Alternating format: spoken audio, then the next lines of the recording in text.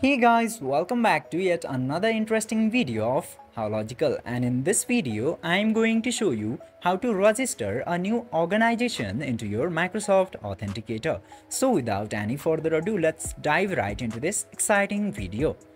Now, in order to register the organization, you just simply have to open your Authenticator application at first.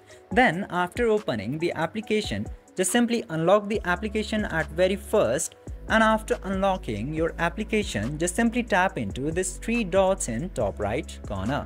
From there, you will get to see settings option. Tap into that option, and now you just simply have to scroll down and you will see this section of work or school account. Just simply tap into device registration under that, and then tap into this register a new organization.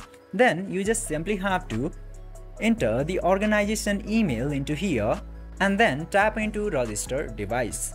After doing this, your organization will successfully added to Microsoft Authenticator. I hope this video was helpful for you. If yes, don't forget to like, share and subscribe to the channel to never miss another update. Thank you for watching the video.